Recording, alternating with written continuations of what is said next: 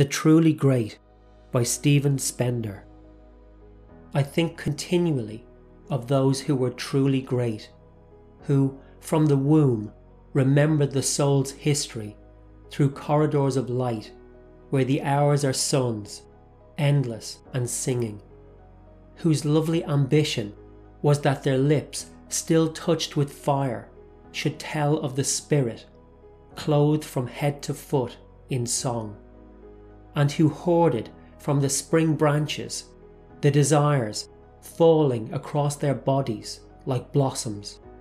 What is precious is never to forget the essential delight of the blood drawn from ageless springs,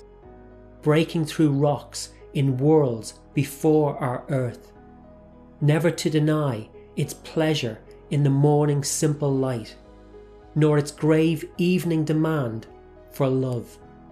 never to allow gradually the traffic to smother with noise and fog the flowering of the Spirit. Near the snow, near the sun, in the highest fields, see how these names are fated by the waving grass, and by the streamers of white cloud, and whispers of wind in the listening sky. The names of those who in their lives fought for life,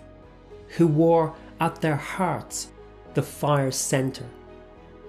Born of the sun, they travelled a short while toward the sun,